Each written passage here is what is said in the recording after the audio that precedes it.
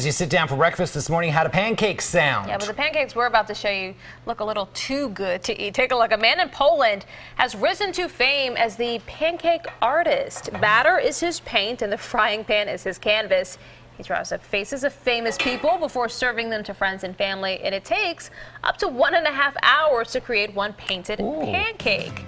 Who's that there? Is that the Queen? The Queen of England, I believe. Who else do we have? I don't know.